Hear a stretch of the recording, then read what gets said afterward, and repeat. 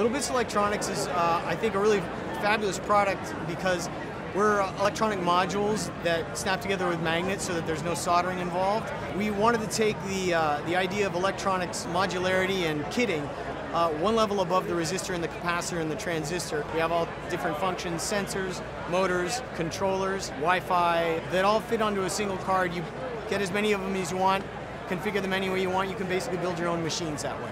The connectors themselves have rare earth magnets that prevent you from polarizing the conductors the wrong way, so you can never break anything as long as you pay attention when the magnets push and when they pull. So you have to deal with the basically block diagram level planning.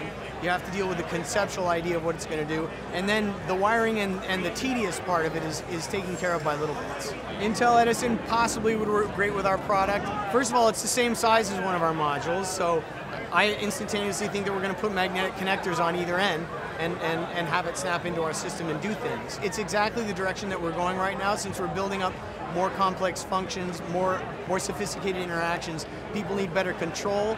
They need to be better connected. Something like an embedded Linux machine can only make that better. It's semi-magical, I guess you could say.